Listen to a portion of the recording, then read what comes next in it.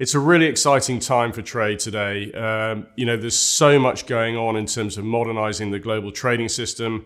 The big news is the change of English law, the Electronic Trade Documents Act, which came into force on the 20th of September.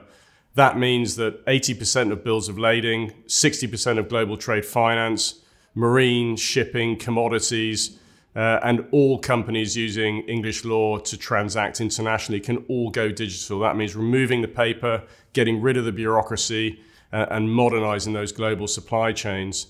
Perhaps more importantly, it's the last piece of the jigsaw in the large legal environment. We've already got Singapore law aligned to the UNCITRAL model law and electronic transferable records.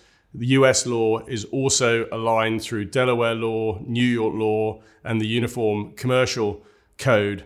That means that 80 to 90% of international trade transactions can be fully digital. Those three laws provide the global scale that we need to really now transform the system. So what is actually really happening? There are three layers of trade transactions. You've got this finance layer, this paperwork layer, and this physical shipment layer. And of course, in the past, those three have operated on different processes and systems, very bureaucratic. There's no interoperability between data. Well, that all changes when we move from paper to data, because that means that the three layers can collapse into real-time transactions. That's transactions happening in hours, not weeks and months, all because we can get rid of that sort of paper bureaucracy that sandwiches between finance and physical shipments. So I'll give you two examples that illustrate this extremely well. Abacor, a UK SME that trades sugar or buys sugar in Nicaragua and imports that sugar into the UK. That process typically takes weeks, if not months, to transact. They actually transacted on an electronic bill of exchange in 2 hours. That meant that the company itself could get cheaper finance. It could immediately turn around and do a second trade in a fraction of the time that it would normally be able to do that. So that's a good example of a simple electronic bill of exchange. The second example is a company called Melon & Co., who ship melons from Brazil to the UK. They have 65,000 hectares of melon growing in northern Brazil. As you can imagine, that's perishable goods. It really matters in terms of time taken over the border, transacting, obviously on the ship across the sea, and you want to get those melons on the supermarket shelves as quickly as possible.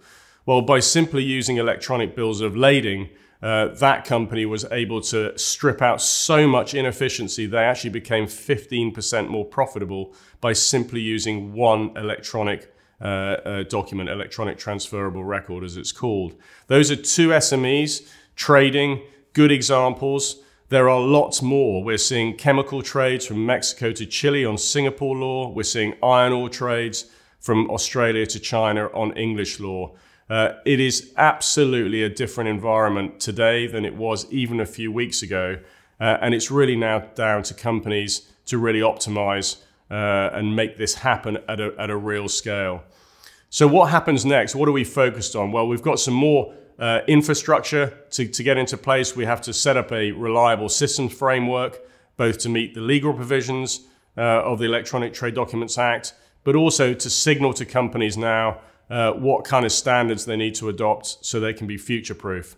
But it also means now seeing or setting up, if you like, the emergence of public utility architecture in the wake of TradeLens and the platforms that we've seen not succeed, primarily because of legal barriers and design flaws. There's a real opportunity now to establish a public utility architecture. That means open source interoperability frameworks so that companies can use open source code and move data across platforms and systems. It also means the reliable systems framework that we're now building in the next 12 months.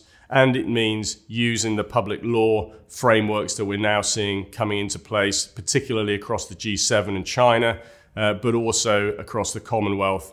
And we'll see an awful lot more of that over the coming years. So it's a really exciting time for trading. There's so much more that we can do. We really shouldn't be trading in the way that we have done for the last 200 years. This is about now establishing a modern trading environment for the next 100 years. And now it's our opportunity to really drive a much more inclusive, much more effective trading system.